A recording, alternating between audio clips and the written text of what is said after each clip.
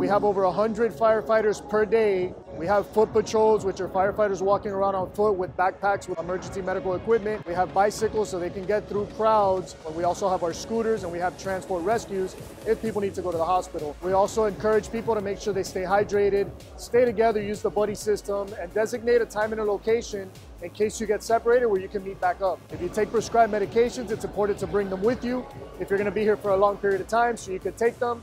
And personal hygiene products, because that does happen sometimes that people may need them, bring them with you. And just have a good time, be safe. If you see something, say something.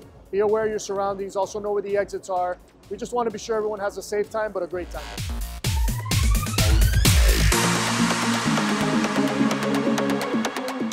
As always, all the safety measurements, we always ask people to just be aware of your surroundings. If you see something that looks a little bit suspicious, you know, there's officers everywhere, and especially with the rain, they're all in yellow neon jackets, so easy to spot. So if you see something suspicious, we just always say, you know, say something, point it out.